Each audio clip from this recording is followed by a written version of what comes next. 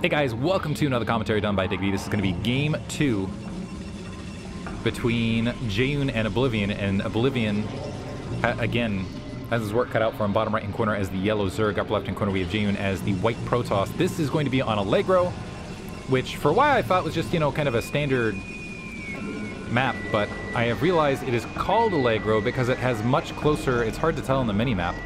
And if you're not like a deep ladder player, which I am not, that the rush locations between spawns and even cross position is shorter than comparative maps. Hence Allegro. Also, hence comparative, I think, to Largo, where there was, I think, a longer rush distance between locations. So this, in theory, is more, you know, Allegro, fast pace. We'll see if that actually ends up being the case. And actually, come to think of it, that might, on the sly, end up benefiting Protoss, because what the closer... Well, let me think about this. So let's talk about the benefits and the harms and benefits. You can get a little bit of an earlier scout to the 4 locations to know whether you can sneak out a faster Nexus versus cannons as Protoss. But at the same time, if there's an overpool start at the closer rush positions, it doesn't necessarily mean you can pull it off as compared to a map like Polyploid Fighting Spirit. It looks like we are going to see spawning pool extractor here, maybe to capitalize on that. Jaeyoon is going to in fact see it, but then also as far as follow-ups, 973 or 9734 even, like being able to get Hydralisks in position to contain happens much more rapidly. Jaeyoon sending out that second probe with that forge down, again to try to get that quick scouting information. So I'm not sure. We'll have to, maybe I'll look up the map statistics in between games.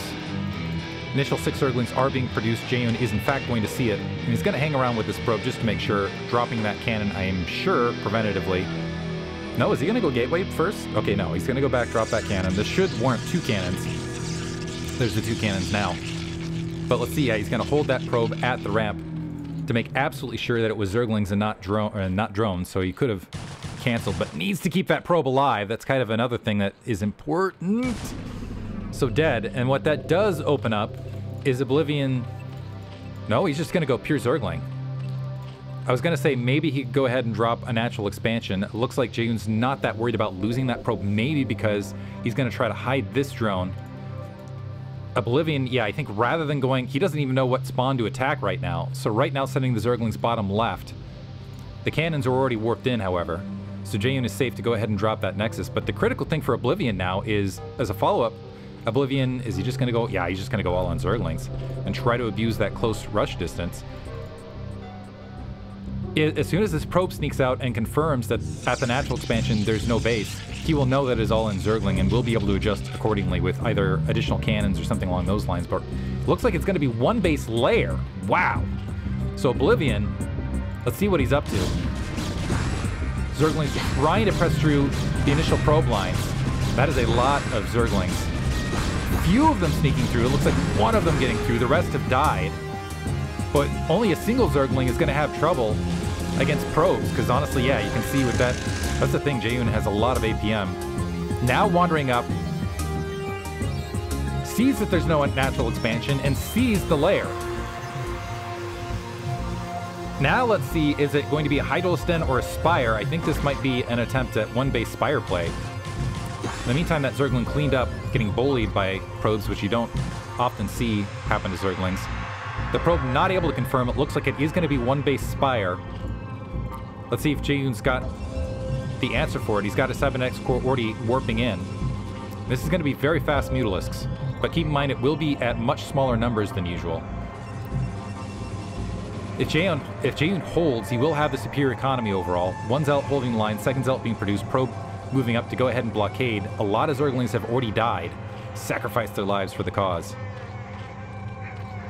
Spire at 1/3. Overlord taking some damage. 7X core finished. And they say you want your Spire to drop by the time the Stargate is halfway. We'll see if it's just a cannon defense for Jaeyoon. In between, he is producing a Dragoon to go ahead and deal with this.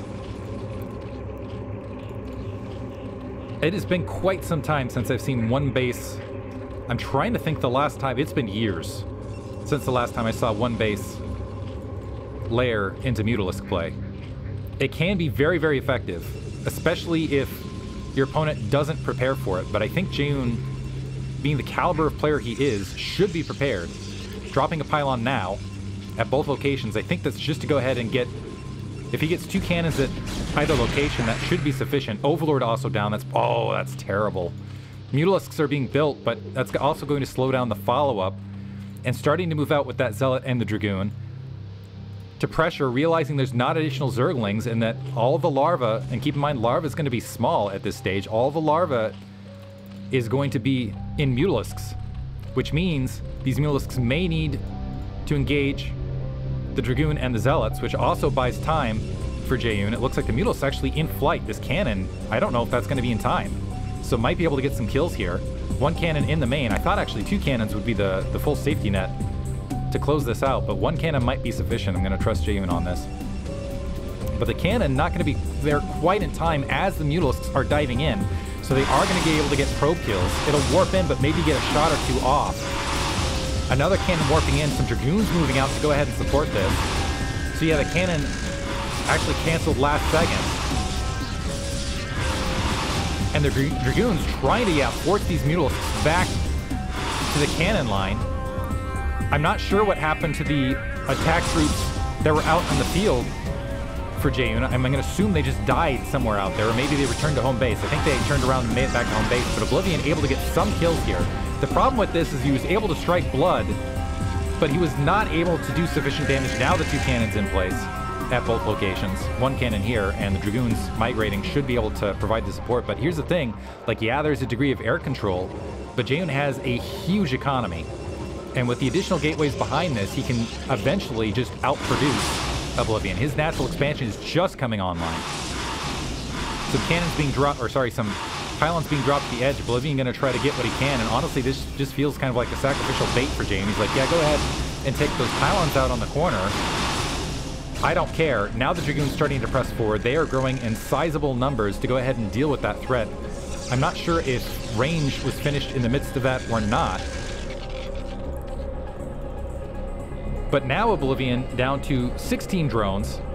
He does have map control. He might be able to sneak another base, but Jaehoon's got a really, really strong economy, so he's going to have something to come up with the follow-up that Jaehoon's going to throw at him.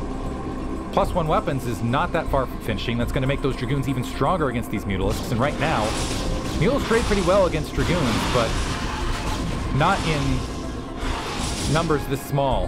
And right now, Jaehoon just has too much. Too much. That is 8 versus 5, and these guys are damaged. Oh, and 1 gets picked off for free right there. Natural expansion and emergency creep colony being dropped.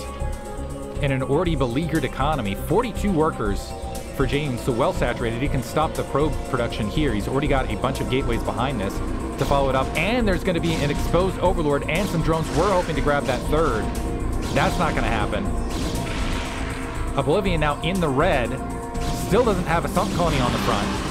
Again, it's just Mutalisks. The Zealot's not making their way across, so some Dragoons are dying.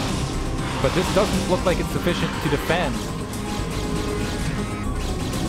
Sunk colony taking free fire damage. +1 weapons is now online. The Dragoons microing back. The Zealots now on top of the sunk colonies. They've been cleaned up. It looks like Oblivion is going to hold here, but still not in the best position. Still doesn't have a second gas. This is a ever-growing amount of Dragoons, and there's more where that came from. It looks like Jaehoon doesn't want to let up on the break at all, dropping Citadel of Adun to potentially get leg speed. The Mutalisk's going to move back out, but they don't have a lot of targets of opportunity here, and even the reinforcing Dragoons as they're plopping out of the gateways are potentially, I mean, 4 Dragoons versus 4 Mutalisks. Without a lot of micro, especially with +1 weapons, that's not going to be a winning fight. And actually, is there, yeah, +1 Carapace looks like it is going to finish. And some Mutalisks actually taking fire. They're trying to cut off reinforcements, but yeah, finally grouped up. Oblivion scrambling, and right now a huge supply lead for Jaehoon. Just in an absolute dominating position. He can go ahead and go for an inverted contain, not usually something you see happen to Zerg. He's going to go ahead and potentially grab that 12 o'clock base. It's just running back and forth, trying to engage these Mutalisks so they can't squirt through. and make something happen, and Oblivion gonna GG right there, realizing he is absolutely overwhelmed. Hope you guys enjoyed it regardless. Tough match for Oblivion. Jaeyoon, again, I think is gonna win this entire thing. Thanks for listening.